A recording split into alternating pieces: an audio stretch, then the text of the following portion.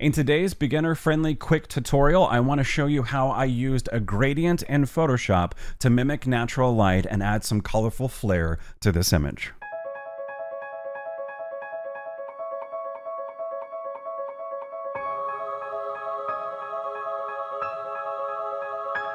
Hey folks, welcome back to the channel. I'm David Bird with Reimagined. I'm an award-winning photographer and Photoshop artist that specializes in fantasy composite art.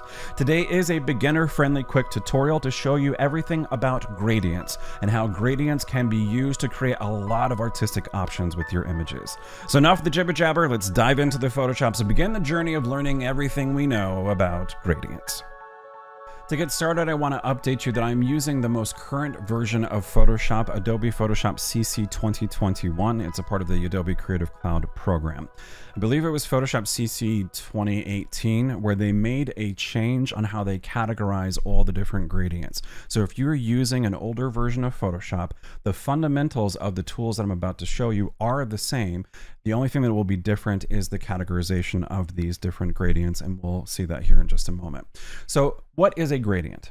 Well, it's essentially a cascade between one color to another, where Photoshop will say, here's one color or color stop that you've chosen.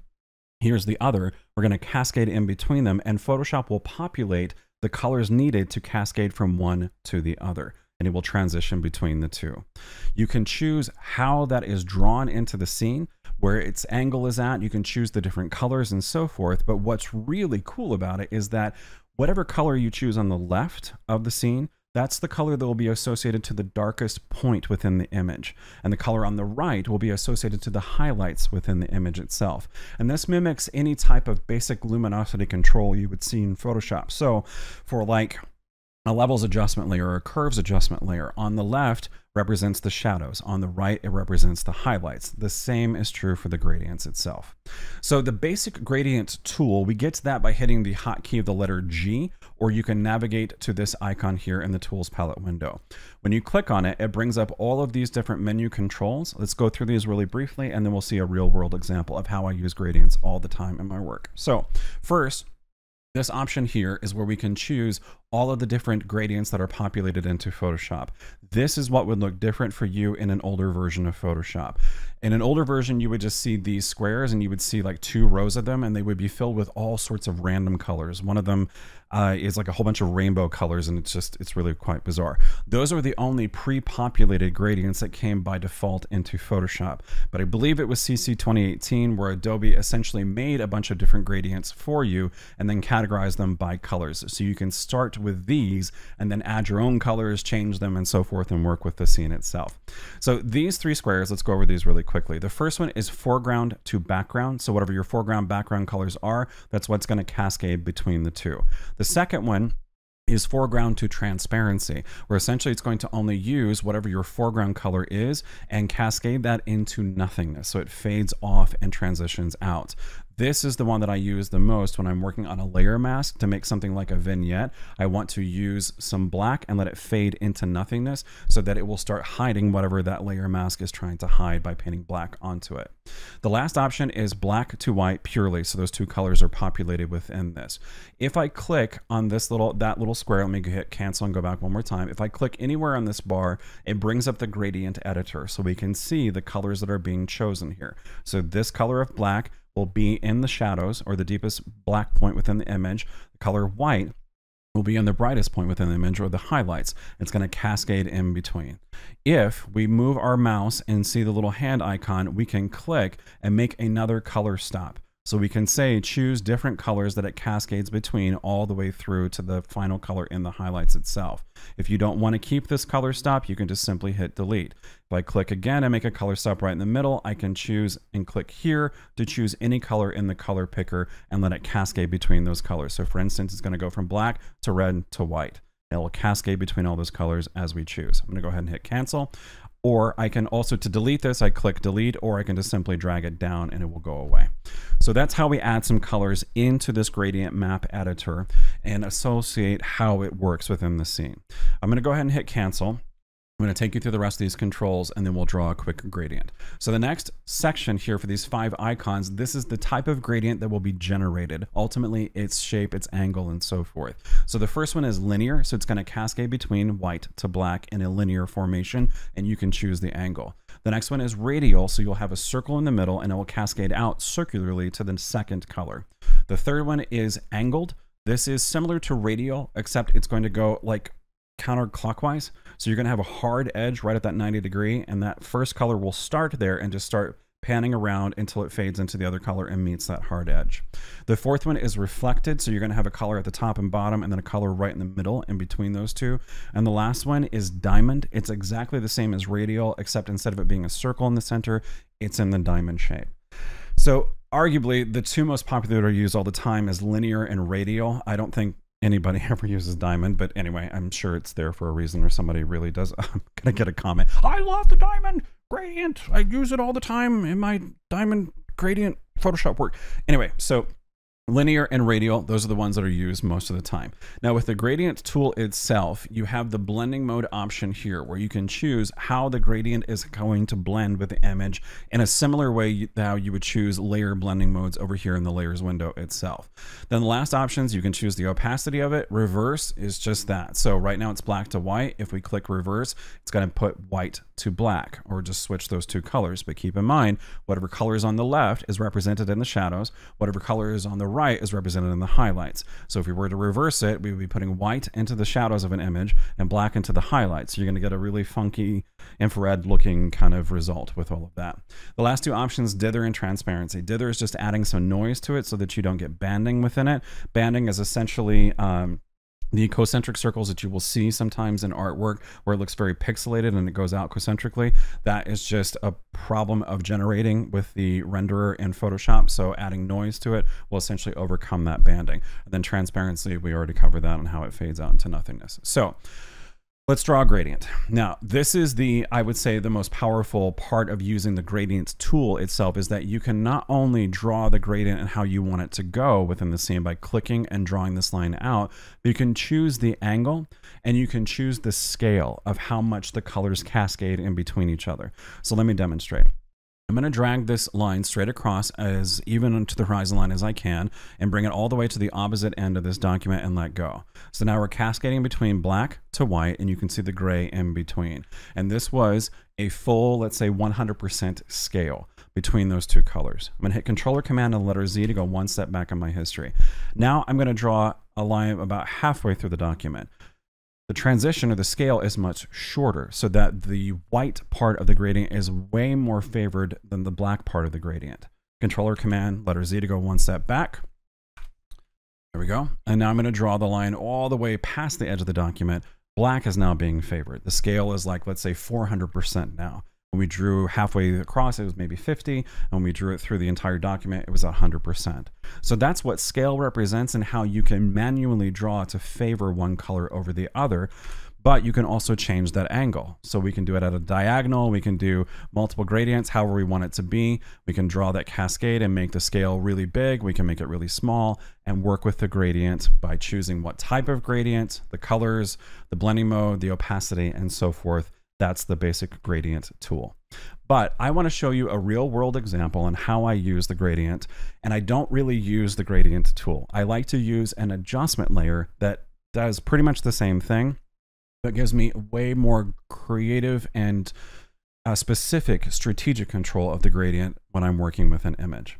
So this image of my friend Stephanie, who I just recently met, she's really wonderful. I loved working with her. Her boyfriend's great. He and I got along really well. And her mother is an amazing costume designer. And I'm very excited for the future because I've hired her to create some costumes for a project that's upcoming. So that'll be coming soon to the channel in the next couple of months. I'm really excited to work with her. Stephanie was a blast.